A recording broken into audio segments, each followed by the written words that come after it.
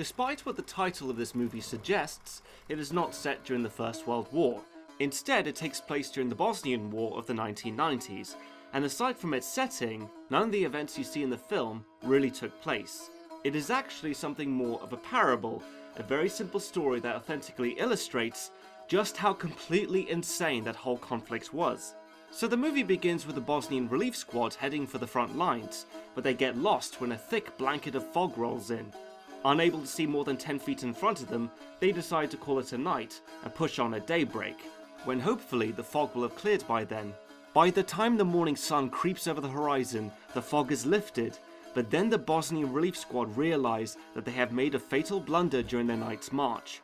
Instead of reaching friendly lines, they have stumbled upon their enemy, the Serbians, who in quick fashion almost wipe out the entire squad. Seemingly the only survivor of this is a Bosnian called Chiki, who has taken shelter in an abandoned trench and is now stuck between the Serbian and Bosnian front lines, effectively making this no man's land, hence the title of the movie. The Serbs decide to send a couple of their guys to confirm their kills. The older one seems to be a battle-hardened veteran, and the other is a rookie called Nino. Together they head to the middle trench to look for survivors, but Chiki is able to hide in a nearby storage room. Thinking that they're safe, the veteran decides to show Nino what he likes to do with Bosnian corpses. Setting one at their feet, he booby-traps it with a bouncing mine, knowing that if other Bosnians return to the trench and recover their fallen comrade, the weight lifted from the mine will set it off and explode in their faces. Not liking this one bit, Chiki comes out spraying, killing the veteran Serb, but only wounding Nino. Instead of finishing the job, Chiki decides to spare Nino and use him to try and signal for help. Šta je ovo, me? Jel naš? Otkud ja znam, da ne pišem u nagačama. Zove komandira. Šta će mu reći? Da si vidio zombija.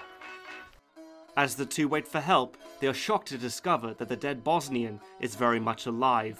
And it's from this point on that the film really kicks off. Chiki refuses to abandon his trapped friend Sarah, and he also can't afford to let Nino go because he knows that the moment he does, both he and his friend are at the mercy of the Serbs. That's not even mentioning the possibility that they could all blow up at any moment. So very quickly things escalate, and it's not long before a local squad from the United Nations Protection Force gets involved when they hear about people trapped in no man's land. But the thing is, they're not sure if the trapped people are civilians or military, which further complicates things, because the United Nations official peacekeeping mission was to give humanitarian aid, to oversee a ceasefire between all Balkan forces, and yet remain neutral in the conflict. They weren't allowed to get involved or pick a side, despite what their troops were seeing on the ground. They were only allowed to use their guns if they were fired upon.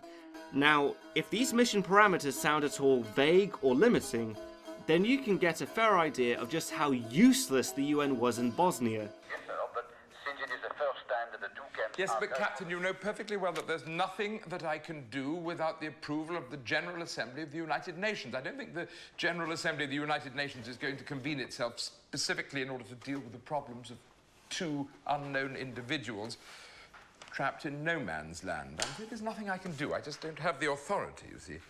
So what should I tell them, Colonel, sir? Tell them that, as usual, neither side can agree. Tell them anything you like, Captain. Goodbye.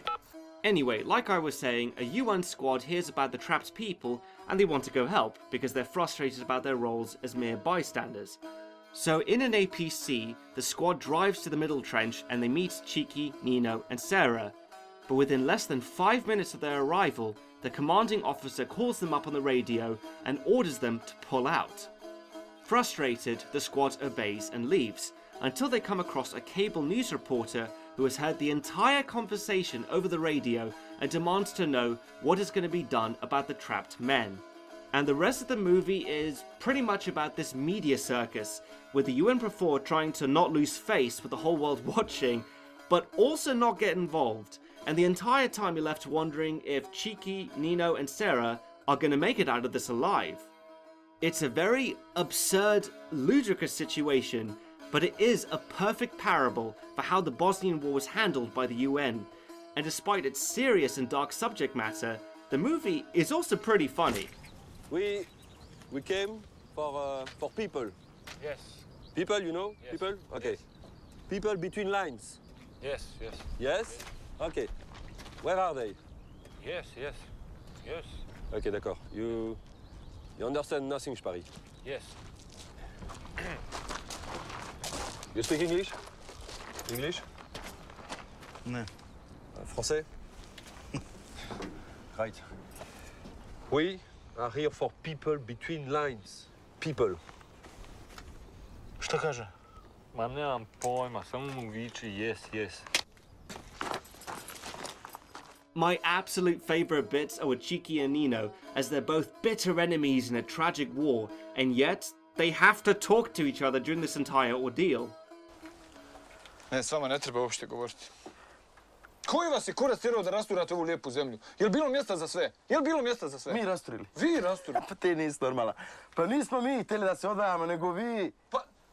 Pa normalno da smo htjeli da se odvajamo kad ste vi počeli rat. Pa vi ste počeli rat, vi ste htjeli da se odvaja. Vi ste počeli rat. Ko je počeo rat? Ko je počeo rat? Mi smo počeli rat. Vi ste počeli rat. To avoid further spoilers, I don't want to say anything else. Just know that this is a film that will make you laugh, it'll grab your attention, and it will also piss you off.